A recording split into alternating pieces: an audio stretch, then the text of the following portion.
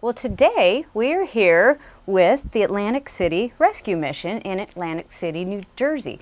That's Debbie, who works here. She's going to tell us a little bit about this association. It's actually a Christian-based association, and a lot of their funding comes from help from the community. So in a lot of our situations where we're looking at how do we help, over 66% comes from the community. 66%. So we're actually looking at trying to help people. And if you're part of a community, you want to probably help. So will you tell us a little bit about this organization and tell us how people could help? Absolutely. Well, first of all, we're getting ready to celebrate our 50th anniversary in another year, so we're gearing up for that.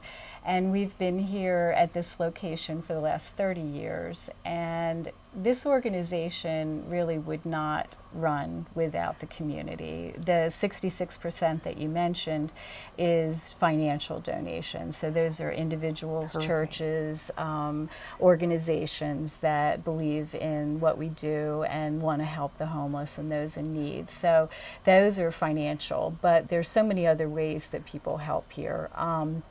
People give clothing, they give personal care items. Boy Scout, Girl Scout troops collect food, bake cookies, you know, do special projects at holidays, bring in Easter baskets for the children. I mean, there's just hundreds and hundreds of things that happen. And then people come and volunteer. We have a very large volunteer force, and they might come once a month, they might come 2 times a week. Some people come, every week for the last, 15 years, doing reception work, doing help serving on the line, helping us with calling people for, to let them know that we're here. It runs the gamut from, our development department all the way down to our frontline services. We have assistants that help us with, with the clients and do transportation for us and pick up clothing donations. So, I mean, there's so many ways that people help us. Well, you do. In fact, I'm looking at your list of services here, and it's enormous. Everywhere from, in fact, you have to attend chapel every day if you're here, correct? It's a voluntary, situation with the vast majority of people. But if you're in our programs, if you have joined the Work Readiness Program, or if you join the Overcomers Program, it is a component of those programs. And of course, we, certainly encourage everybody to do so. But it is voluntary unless you're in one of the programs. You have the Hope Program, you have the Farm Program, you have the Prison Reentry Program. That's not getting people to go to prison, right? Coming out? Re-entry into the community. Yes. We don't want to prepare people to go there. We want to prepare them when they come out. Exactly. Well, but the Farm Program actually is a place where a lot of people give of their time. We have a lot of volunteers, particularly youth groups that come from different churches or come just different civic organizations that want to give their time. And we have a farm that's south of here, but last year we were able to harvest over 30,000 pounds of vegetables, and we used the produce here, and then we were even able to give it out in our food baskets to the community people when they come in to get food. So really there are so many opportunities in a nonprofit, and certainly a nonprofit like ourselves, where you can really either give of your time, give of your talent. We have people who come who have, talents in art, students who come that, tutor the children, because homeless children, historically lag behind educationally because they've moved from place to place to place. And so just having that little bit of extra help in the evening when, the mom is, really overwhelmed with all the stresses of being homeless and all the things that she has to take care of, having that extra helper come in and take care of that little piece of doing homework has been a blessing, That does sound like one. Well, let's take a small tour down the aisle. There's quite a few different rooms. You have a section for men and women, correct? Yes. The 3rd floor is for the women,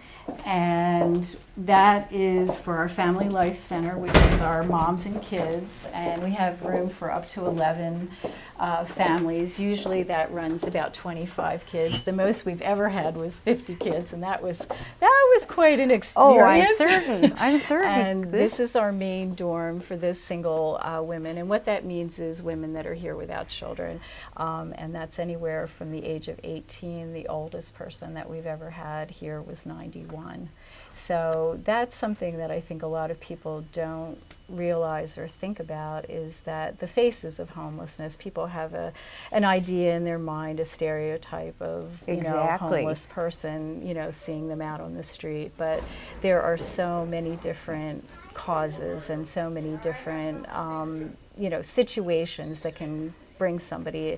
Our statement, I might even be on our literature, is that homelessness can happen to anyone. Exactly. And a lot of people don't realize that until they find themselves in a difficult situation themselves, and then they're like, I see how easily a set of traumas, or a very serious divorce, or deaths in the family, or a spouse passing away and not having enough financial resources for yourself can cause you to fall into a situation like this. So that's all part of the education that we really like to do, is to kind of really change, people's perception of the homeless, and realize that they're, they could be your neighbor. We had some nursing students here earlier today, and the person that I had come by to talk to them that was a client, it was somebody that she went to high school with. And so it's that close, it's really that close, and people really need to